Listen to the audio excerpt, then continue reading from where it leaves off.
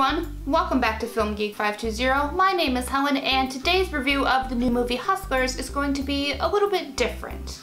As I'm developing this series, I would really like to go in depth on the movies that I review, and that's not always possible with new release films because I'd rather be sitting in the cinema having a good time than taking notes. Sorry, I'm not sorry. So this is going to be more of an initial review of Hustlers, which, spoiler alert, I loved, and when the film comes out on Blu-ray in a few months, I'll do a more in-depth review then. That being said, I have a lot to say about this film after its initial viewing, so let's get going.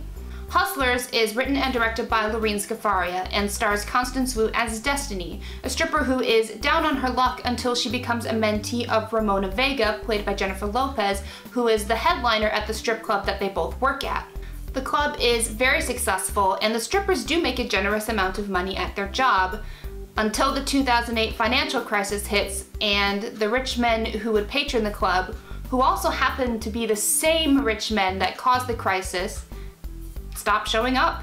Left back on hard times, Ramona recruits Destiny along with Mercedes, played by Keke Palmer, and Annabelle, played by Lily Reinhart, to exact revenge on their former clients by getting them drunk enough to give them their credit card details and ring them up.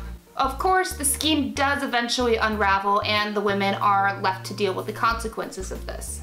This film is actually based on a real-life scheme committed by strippers in New York, as detailed by Jessica Pressler in the article The Hustlers at Score in New York Magazine, and the film smartly uses the interview process for this article as a framing device for the story. In the film, Pressler is portrayed as a journalist named Elizabeth, and she's played by Julia Stiles, and the story is told through Destiny's recounting of the events during the interview. This particular filmmaking tool helps pace the story very well and it moves along quite nicely. Now, there is a lot I love about this film. For starters, Jennifer Lopez is absolutely incredible in this role to the point where she really steals the film. And she really committed to it, even taking lessons from a real-life stripper in order to prepare for this amazing sequence that she performs at the beginning of the film. Now, even though J-Lo is getting a lot of attention for her performance, the protagonist of the film is actually Constance Wu, and we really need to talk about her in this movie. As the protagonist, she is the most sympathetic character in a movie ostensibly about a heist, and she is a great conduit for the audience as we discover the world as she does. Wu also expertly portrays the conflict that her character feels as the schemes start to get out of hand, and she really is the only one who questions Ramona's motives for expanding the operation and letting it get out of control. Keke Palmer and Lily Reinhart round out the main group of four that the film focuses on, and although Cardi B and Lizzo, Cardi B by the way is a former real-life stripper, are in a lot of the promo material, their appearances in the film can be best classified as glorified cameos, which, hey, they kill it. They're amazing. But I feel it's important for you as audience members to know that before you go in. The casting overall of this film is incredibly spot on and it is unapologetically diverse. It includes women who are African American, who are Latina, who are of Asian descent, and none of these characters ever devolve into stereotypes.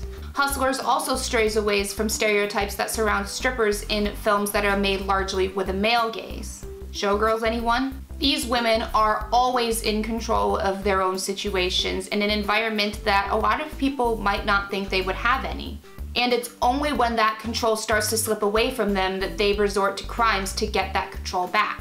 This is one of the many advantages of having a woman behind a camera in this situation as opposed to a man. The scenes that contain strip teases are largely kept to the first half of the film, and instead of being shot specifically for the male gaze, the women are portrayed as very powerful and confident and sexy in their routines.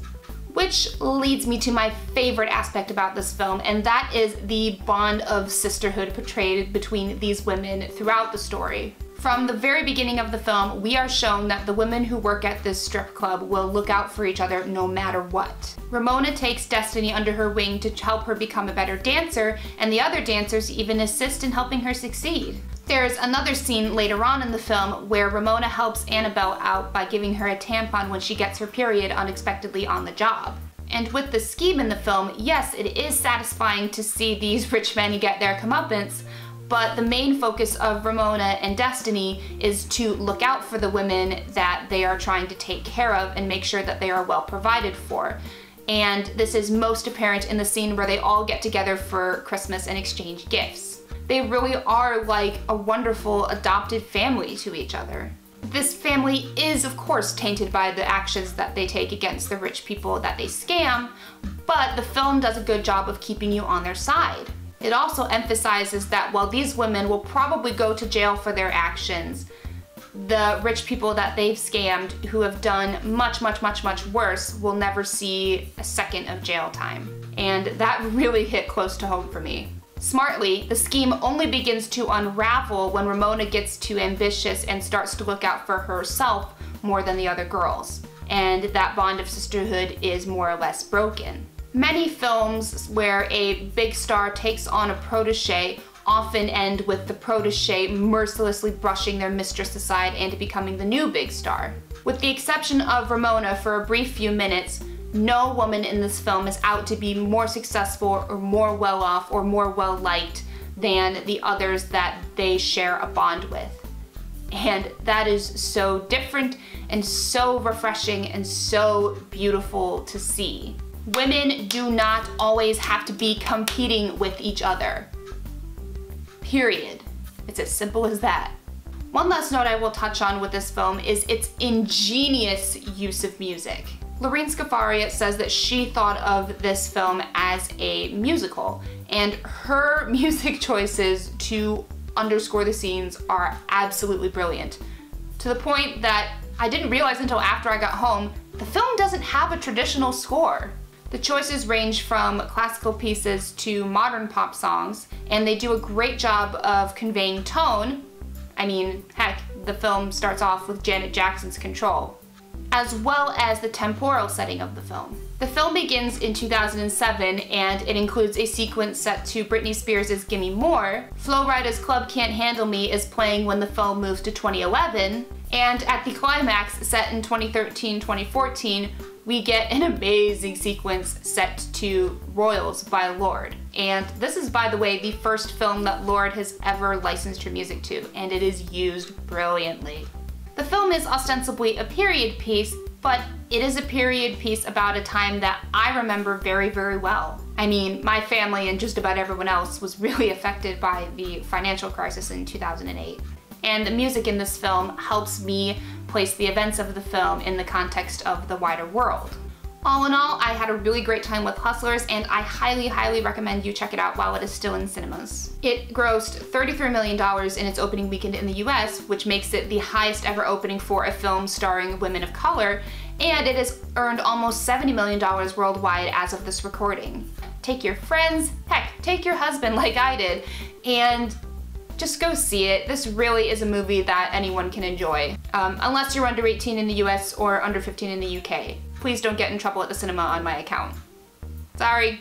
We need more films that portray relationships between women like this, and we will hopefully get more of this with the success that Hustlers has been getting. As for next week's review, Booksmart is finally coming out on Blu-ray over here, which means that I will be discussing that very in-depth, and I am so excited to talk about it with you guys.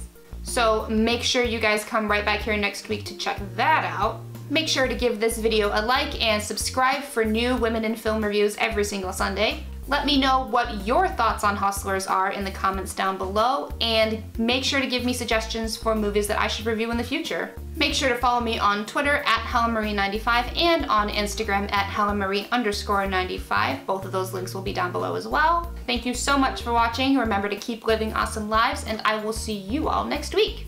Bye!